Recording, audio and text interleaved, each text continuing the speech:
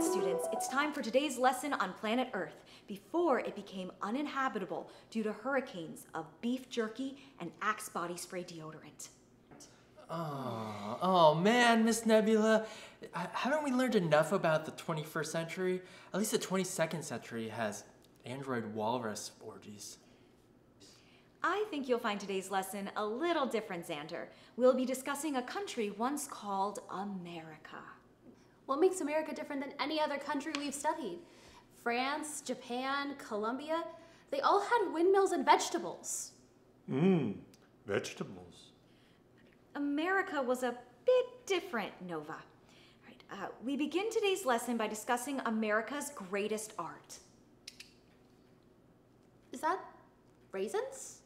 No, Nova. These were known as truck nuts. Truck nuts. What are truck nuts?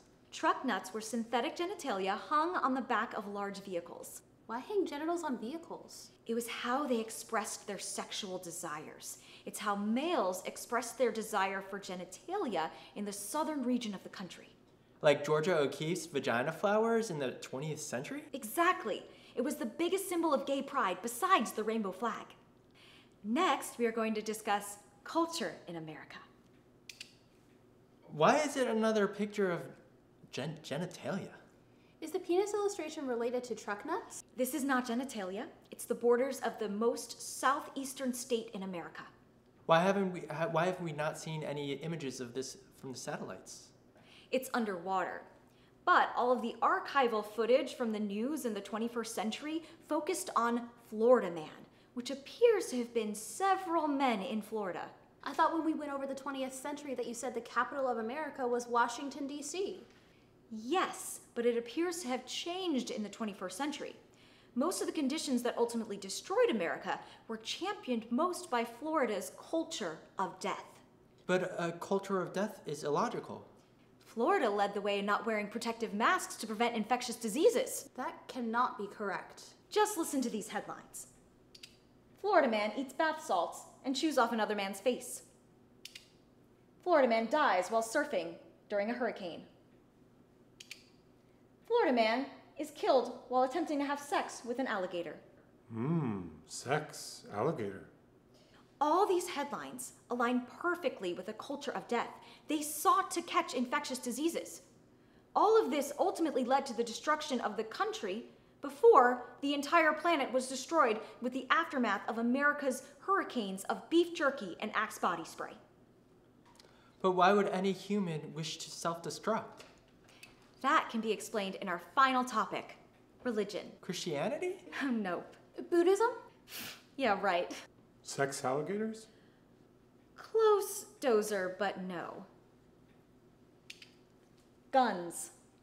The religion of America is guns. Another phallic symbol? We assume it must be due to the shape and connection to Florida and truck nuts, but the important thing is that these phallic objects explains the culture of death. How so? These objects were used to kill human beings, but they did not prohibit them. In fact, when the rest of the world banned them, America increased their gun production. But why? We can only assume that it's a spiritual belief in a gun-centric afterworld. And Americans routinely allowed children to be murdered by guns in classrooms just like this one, but did nothing to restrict access to it. Not even a little bit? Not even a little bit. In fact, sales actually increased of America's most deadly weapon, the AR-15. What did the AR stand for? Given the weapon's phallic shape and extraordinary length and power, we can only assume anal rejuvenation. Similar to the homosexual truck nuts and the penis-shaped Florida? Exactly. America had a culture of death which arose from its religion of guns and its rituals of child sacrifice and anal sex. Child sacrifice. America really is exceptional. Yes. We'll pick up this lesson tomorrow about 21st century America when we discuss how the guns became artificially intelligent and rebelled against their master.